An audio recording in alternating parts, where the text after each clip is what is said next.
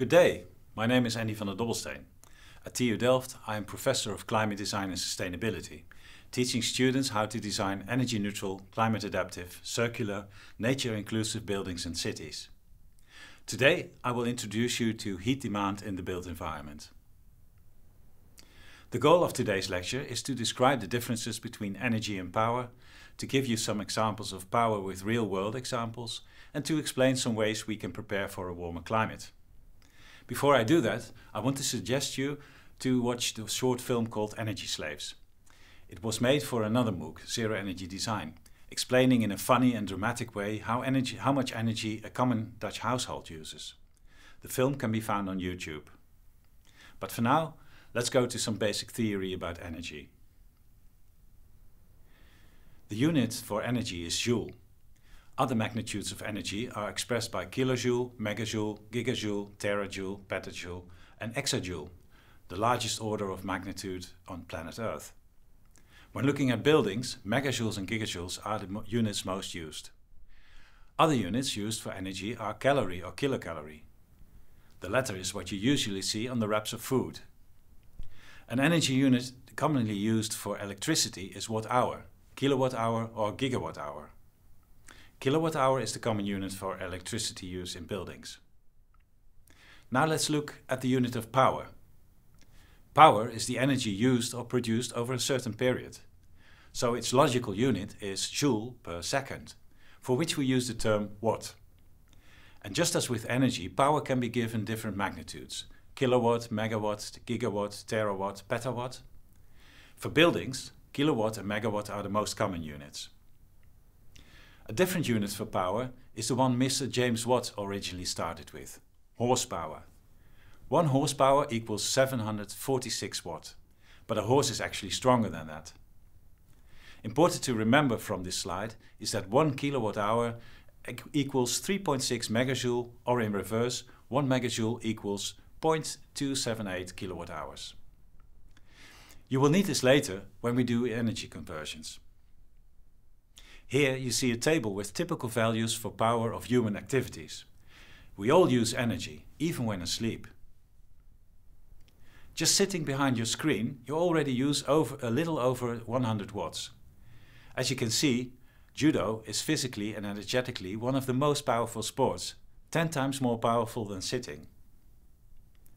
Not all of this power, however, is put into force and motion. Most of the 1150 watts is emitted as heat. On the right-hand side, you see the power of some forms of equipment. Through LEDs, lighting has become up to 95% more efficient compared to old-fashioned light bulbs. Mind that a big car requires enormous power. About 100 horses, that's quite a carriage. And again, a lot of heat is produced when exerting this power. Now let's have a look at fossil fuels. If you look well at the energy value of natural gas, petrol, diesel, kerosene or vegetable oils and fats, you might see a common denominator. They're all revolving around 36 megajoules, or 10 kilowatt hours, as we know from the conversion factor. LPG, liquefied petrol gas, and coal are of a minor energy god. They only contain about 25 megajoules of energy. And wood, not a fossil fuel though, contains 20 megajoules per kilogram. To get an even better feeling for energy, I will now tell you a story of the flame, which Professor Jo Hermans once taught me. The power of one flame, either from a candle, from wood or from gas, is always around 100 watts. If a flame burns for 1 hour, it will have produced 100 watts times 1 hour, which is 100 watt hours, 0.1 kilowatt hours, or 0.36 megajoules. That does not sound like a lot, does it? Well, let's see why showering takes so much energy. Therefore, we need to know the power of a boiler. Old boilers or geysers often had 10 times 10 flames heating a pipe of water. This means the power of such a boiler or geyser is 10 times 100 watts, which is 10,000 watts or 10 kilowatts. That's quite a lot. Knowing all the basics, we can simply calculate the amount of energy required for showering. So, how much does showering cost?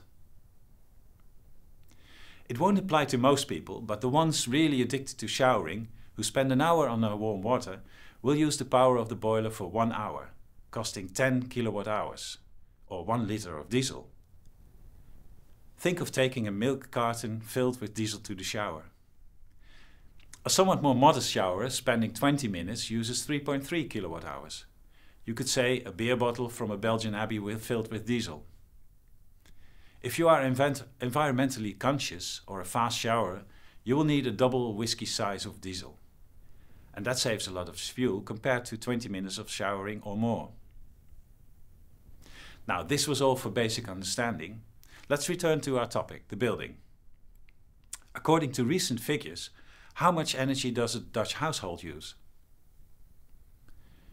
For their home, Dutch households on average need 1200 cubic meters of gas for heating, hot water and cooking. This is 11.8 megawatt hours of thermal energy. For electricity, 2500 kilowatt hours of electricity is needed, 2.5 megawatt hours. But we should actually account for more. Why is that? Electricity is generated in power plants, which usually burn fossil fuels for heat that drives a generator, which in turn produces electricity. Not all energy content of the fuel is converted to electricity. Most is actually waste heat.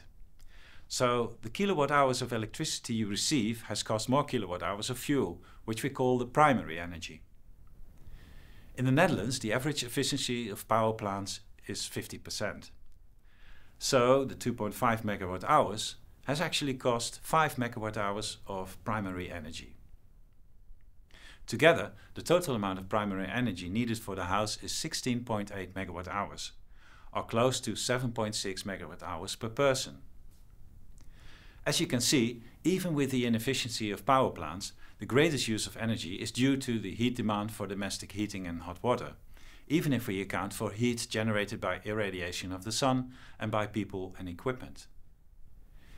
This of course applies to the Netherlands and other countries in relatively cold climates. In warm climates, the demand for coal is dominant. And since coal is commonly provided by cooling equipment such as air conditioners, this form of energy is generated by electricity. Don't forget, however, that cooling means generating waste energy, heat. So mechanically cooling a building means producing heat. I will demonstrate why this is an important notion. Firstly, it's good to understand that the demand for heat, domestic heating in particular, depends on the urban design, building typology, energy technology applied and user behavior. Here you see a map of Amsterdam with its energy labels on the left and the use of natural gas on the right.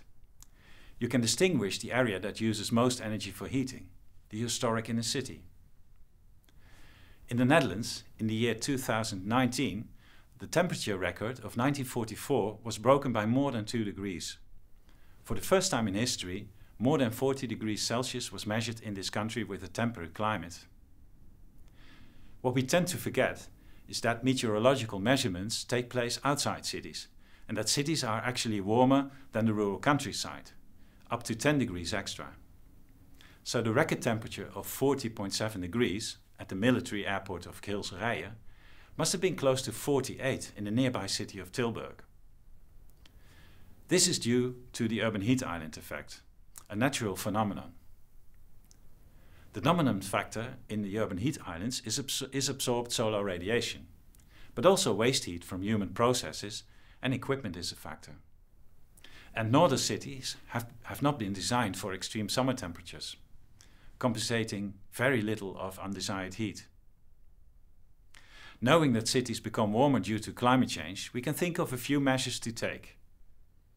The first is to use bioclimatic design to optimally use the local circumstances. For buildings in temperate climates, mechanical cooling might not be necessary when using the low mean temperature of the soil, for instance. When temperatures are shifting, regions that used to be cooler can learn from the traditional architecture of warmer regions. In old times, people needed to create comfortable buildings without too much technology. So they had to be smart, and now we can learn from these designs and apply their principles in colder regions. Cities can also be cooled by converting solar radiation, which otherwise would become heat, into electricity and hot water. For many in the regions in the world that require heating in winter and cooling in summer, heat pumps seem to be a logical solution. They can both heat and cool. As well as air conditioners, air-to-air heat pumps release heat in the cooling mode, so they contribute to the urban heat island effect. So we should be mindful to use technology only that does not disturb the urban climate. Finally, and certainly not least, greenery can be a very effective means to reduce undesired heat in cities. Plants provide shading, retain rainwater, and cool the air by evapotranspiration. Natural air conditioners they are. These measures prepare buildings for a changing warmer climate. Next to that, the design or redesign of buildings can be done in a zero energy, zero carbon manner when applying the method presented next to me. Research, reduce, reuse, produce. Next time, I will explain how these steps can contribute to decarbonizing heat in the built environment. See you then.